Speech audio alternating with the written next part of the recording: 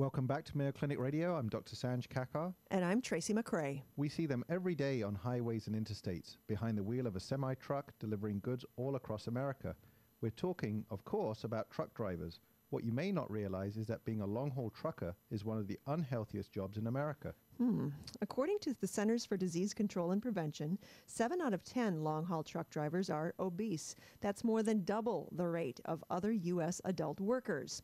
Obesity can lead to a wide range of health problems, including diabetes and heart disease. So what can be done to help people with sedentary jobs, like truck drivers, and to help them stay healthy? Here to discuss is Dr. Clayton Cowl, Chief of Preventive and Occupational Medicine at Mayo Clinic. Welcome back to the program, Dr. Cowl. It's nice to have you. Nice to be here. So why the interest in studying long-haul truck drivers?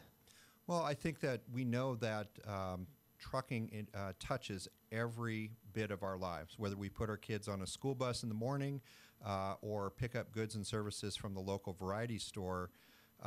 It's been touched by a truck, and obviously we need drivers to essentially move America forward.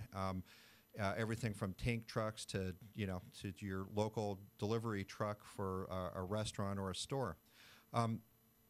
Drivers are in very tight demand right now, particularly finding drivers that are dependable, that are healthy, and obviously when something comes up that is of a health concern, it makes a difference to the motor carriers, in other words, the employers of these vehicles, because there's obviously liability that goes with that. So in general, trucking is an incredibly important thing to all of us, and the health of those drivers is important to us at Mayo Clinic. So, Dr. Cowl, truckers have obviously been around since time immemorial.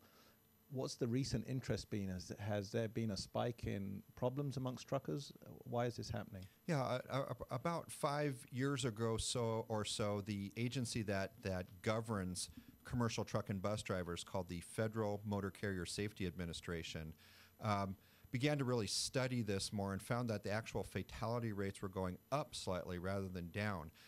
As part of that effort to try to control that, they made a sort of a wholesale set of regulatory changes, which included how the medical exam was being performed.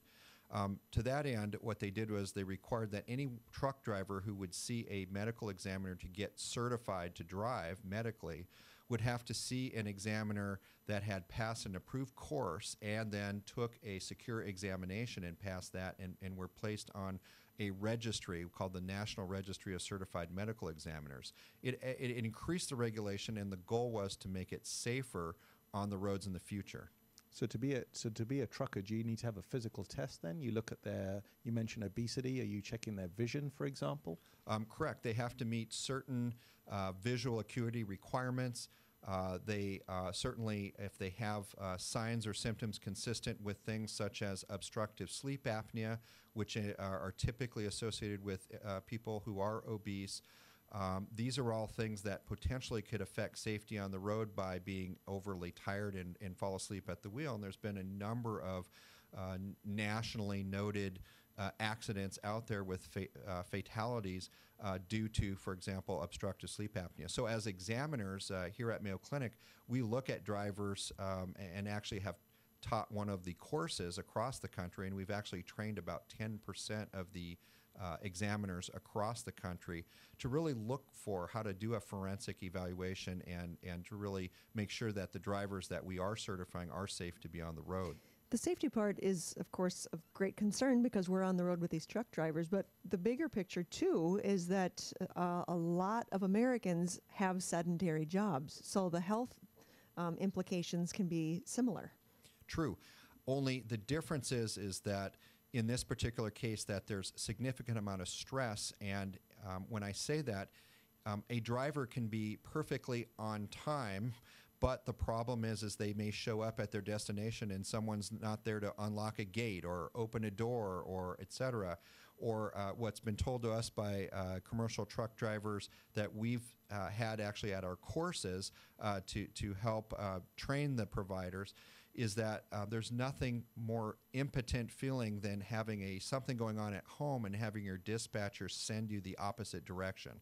So they're at the mercy of the employer many times, and it tends to be feeling, especially in larger motor carrier organizations, that they're just a number. So mental health is part of this as well. Is that part of the screening? Or, well, it's not screening, but is that part of an exam? Well, I guess you could consider it screening. You know, when we go through and do an examination on a driver, we go through a whole checklist of different organ systems, and mental health is among those things. Certainly individuals with severe depression, psychosis, bipolar disorder, these are all things that we need to screen and mitigate and make sure they truly are safe to be on the road. I guess the thing to think about is, unlike us, that we go maybe on an extended commute if we're in a major metropolitan area, and we, of course, whine and complain about that.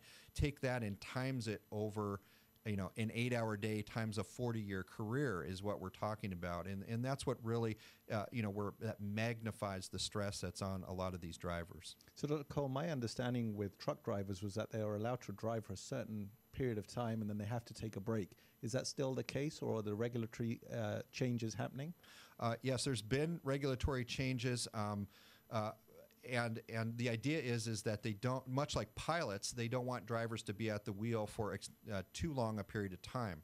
The problem is the way the payment model is for many drivers, it's by the mile, and so if the wheels aren't turning, they're not getting paid, and therefore there's that incentive to be moving all the time and not to take a break.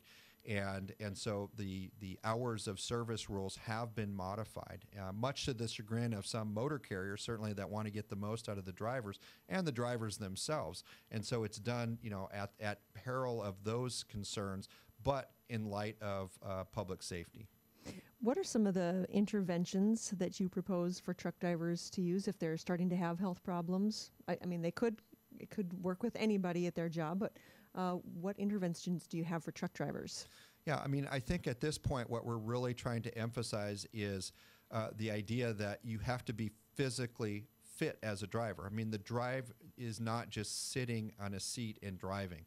And we try to teach the examiners that we train that we actually have volunteers and bring a truck and trailer to the course to have them know that getting up into the cab, cranking the landing gear on the trailer, opening the van doors on a van trailer, they're all musculoskeletal conditions that we have to think about.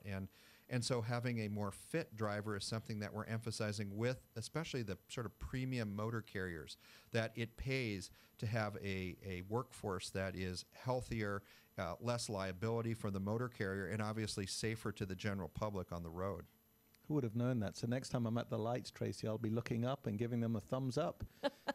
Make sure that that's the finger that you're using, the thumbs up. You said it. We've been talking about ways to improve truck drivers' health with preventive medicine specialist Dr. Clayton Cowl. Thank you for joining us, Dr. Cowl. Great to be here. Thanks, Tracy.